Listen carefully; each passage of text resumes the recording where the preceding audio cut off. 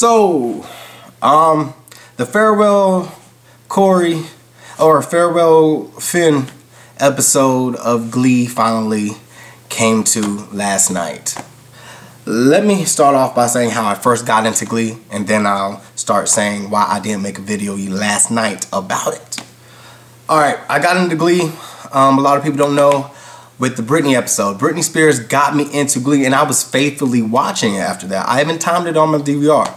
I miss the original Gleeks, and I know they're not supposed to be in high school for 9 years. They're not Dora the Explorer, okay? So I knew that they would move on and bring in the new kids. And that's kind of when I start falling off, because I got attached to the original kids, and I liked the way Ryan had put everybody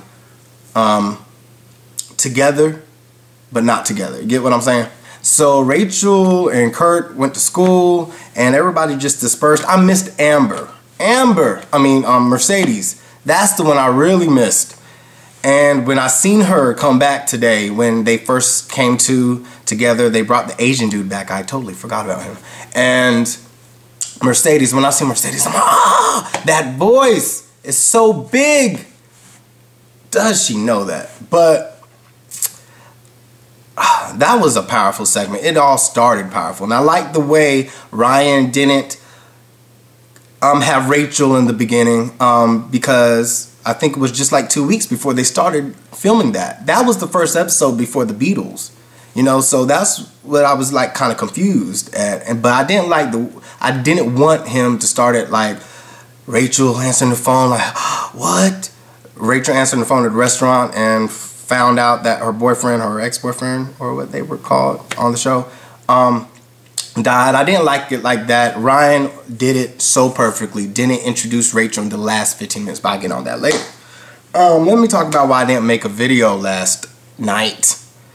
Because I had food poisoning, y'all. I was throwing up and shitting for like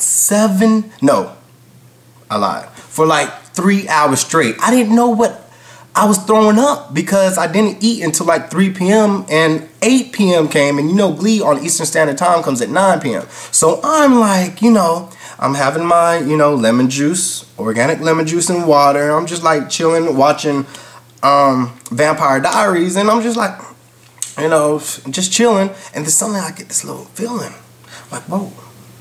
And I don't like throwing up. I'm a drama queen when I throw up. I don't like throwing up, that's just me. But it had to come out. It came out. It came out over here so much that it had to go down too. So I'm like, I had to get a trash can with the bathtub. Okay, no, because I'm not shitting in the trash can. Every time I took a shit, I had to make sure the trash can was right there so I can throw up, because my bathtub is right there, my toilet's right there. So I couldn't, you know, I'm not a damn giraffe, so I couldn't just, you know, and all this stuff. But I was throwing up waterfalls, y'all. It was not funny.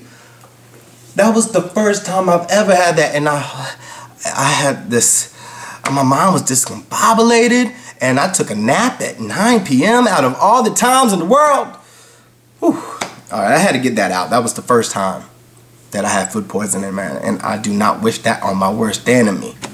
Okay, but Glee, yeah, when they first came on, man, I was like, oh yes. I'm not saying, oh, this is gonna be a good episode. I'm just saying, yes, they brought, you know, some of the originals back. And speaking of, why didn't they bring Quinn back? What's up with that? Or the dude with the dreads that won the Oxygen competition that was on Oxygen. Who Wants to Be Glee? If you guys, some guys remember that. But if you're a Glee and watching this, you know who I'm talking about. But the other thing is, the cross-dresser dude,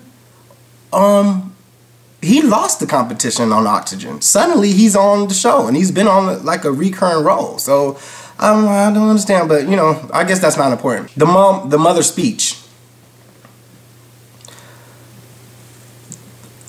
I must have missed out on this, because I do have the first season, the complete first season. I must have missed out on this because I didn't know that Kurt and Finn were brothers. You know, I didn't know that. And the mom, though, when she was, you know, packing the stuff and on the floor, just crying her eyes out. I thought I wouldn't cry until I see Rachel, because I feel like I'm more connected to Rachel for, you know, personal reasons. But when I seen her cry, that speech, her acting, or I'm not gonna say acting, I mean, but herself, her words about a mom losing a kid or her child. How can they wake up? How can they breathe? She always wanted to know that. And I was just like right here with my blanket, and I was like, shit, that was so powerful. That was like real words. And I think I'm using powerful as much as Brittany used amazing on X Factor. But still, nevertheless, yeah. But Santana, she blew me away. When she went off on Sue in that office, that's what I was thinking. You can do anything to her. Santana, you can do anything to Sue. She's not your principal anymore. What's she gonna do? Expel you? Right. So when she pushed her into a tree, I ran to my bathroom like she ran. Outside that office. Puck taking the tree. Yeah. When he was talking to the coach, I'm not gonna lie, that was kind of awkward in that locker room. It was at first, because I was like, it felt like they had a pause. Y'all get what I'm saying? Maybe I'm the only one, but it felt like it felt kind of forced at first. But you know, you never know. But when they sat down on the bench, I needed that laugh. It was like we're in like 35 minutes in already. Oh, well, 30 minutes in. And this is when I first like really laughed. And I needed that. So thank you, coach, and thank you, Puck. When Puck took that tree and said, I took it because it was small, it wasn't big enough to represent Finn. And the coach was like, they do grow, you know.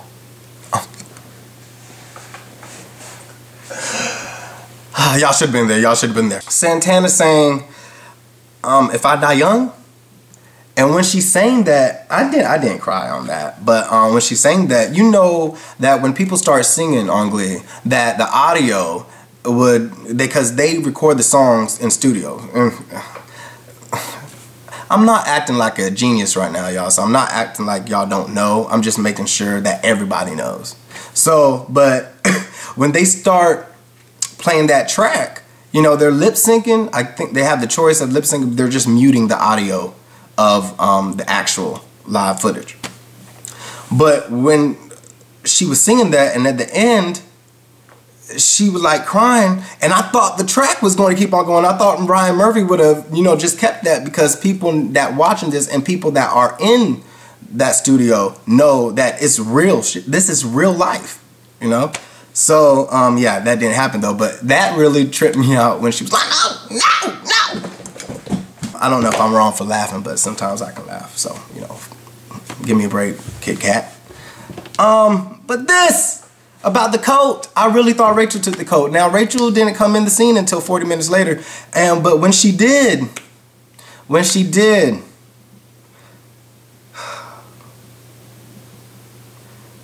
I ain't gonna lie, I was like, ah, Rachel, and I knew Rachel was gonna be there because I seen the previews, but still, that's besides the point. She was like, you know, homegirl, the cheerleader, one of the Cheerios were like, okay, this is cheesy, you know, putting the flower and putting the, you know, the collage, the remembrance on the floor in the lockers, and she was like, this is cheesy. And then Rachel like appears and said, no, it's beautiful. And I was like, oh, Rachel. And as soon as I got into that means this is going to commercial. I'm like, oh, let me get my Kleenex, let me get my throw, because this is going to be fire. I knew she was going to sing To Make You Feel My Love, and I loved that song since Adele sang it. And I know Adele's not the original singer, but I don't think she is. But I fell in love with that song. So during the preview last week, I rewound that clip, that 30-second clip, every time, for numerous of times. And to actually see her sing that, I started crying. I started crying with Mercedes, started crying with Kurt, started crying with the new kids. I mean, like, we were together as one. But, you know, it's just Rachel, Miss Leah Michelle.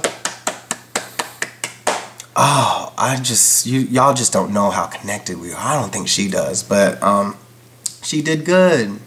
I mean, I don't know if that's an understatement, but I don't know if I should say she did good, because she gave it her all for something to happen so fresh to somebody so close to her, you know, in real life and on the show.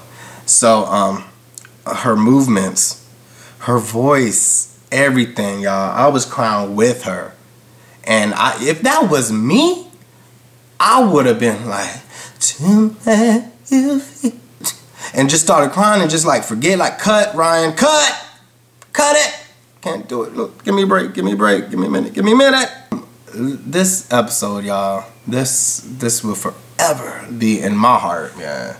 I don't know if I'm gonna get into Glee more. That's what I wanted to see. I mean, I didn't want Corey or Finn to pass, but I wanted everybody together. I'm still attached to the original crew. And if Mercedes and Santana, and where's Brittany? I know she was pregnant, so well, whatever. But I'm still want to know where Quinn was, you know. All right, but let's see. I think that's it. All right, so what did you think about Glee? All right, let me know in your comments. And oh, Sue cried. And speaking of, I did not know that she could cry. I didn't know she had a crying bone in her body.